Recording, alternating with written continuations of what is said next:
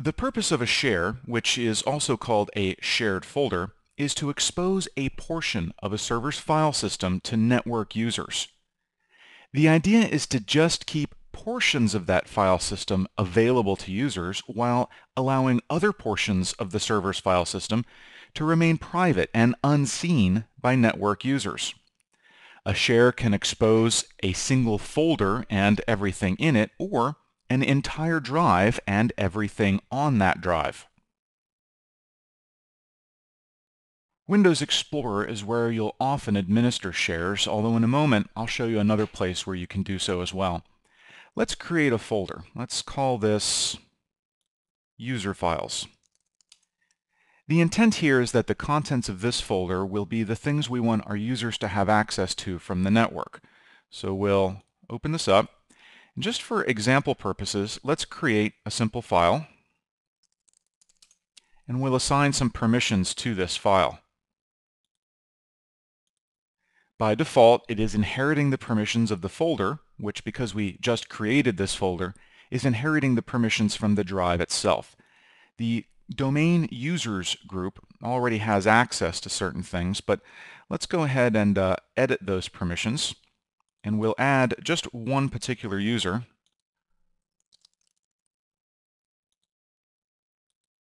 And give that person full control over the contents of this file.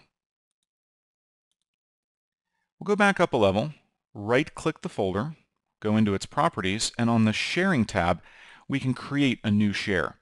You'll notice that this is not currently shared, so we'll click the Share button.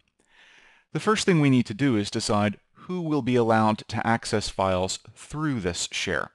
We'll start with the administrators group, and we can also add whatever groups we like. So we can use the users group as well as an individual user if we want to.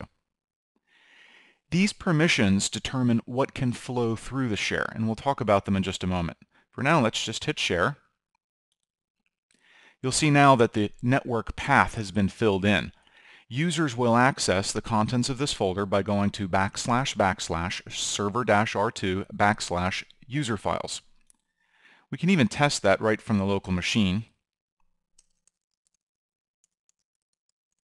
And you'll see that because this share is advertised, Windows is able to automatically populate that and suggest it as a choice. So we'll choose that.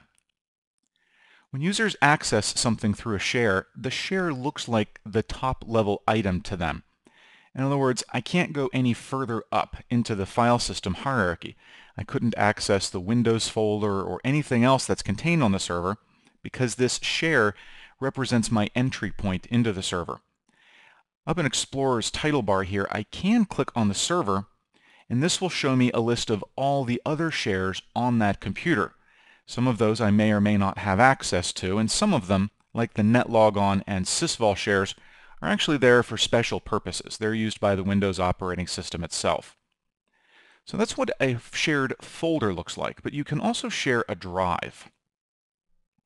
The My Computer level, I'm going to right-click the C drive, go to Properties, and then on that same Sharing tab, you'll notice that depending on the particular drive, you may or may not be able to share it again.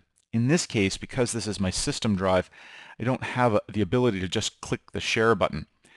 And in fact, as you'll learn shortly, there's already a share for the C drive. It's called an administrative share. That's one of the reasons this button is grayed out. The advanced sharing button is a little bit of a lower level way of getting to this. So I can force it to share this. We'll call it C drive. I could set permissions here, but I'm not gonna right now. We'll just leave it at whatever the defaults are. And if I go back into server-r2, you'll notice that C drive now appears. Because that points to the drive itself, it enables me to access all of the folders on that drive. This is the broadest form of sharing that Windows offers. If your server has multiple drives attached to it, the only way to give someone access to everything is to share each drive individually. You're simply going to share the folders that contain the files you want users to access. Now, so far we've done all of this in Windows Explorer, but I did say there was another technique. The downside of Windows Explorer is that if you're trying to manage shares and share permissions on multiple servers, it can get a little awkward. Microsoft provides an administrative tool for that purpose though, and it's called Share and Storage Management.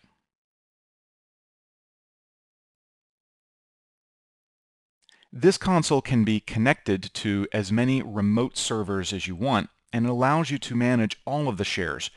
You'll notice the C drive share that I created and the user files share that I created. This helps me see a lot of other details as well, such as how much free space is available within that share. You'll notice these are all shares to the same drive, so that they all show the same amount of free space. This is kind of a neater, more centralized way of configuring shares across many different servers. To begin a new share, you would say provision share.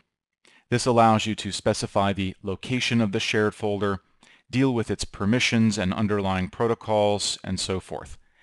Really, the end effect is the same, whether you choose to use this console or you choose to use Windows Explorer.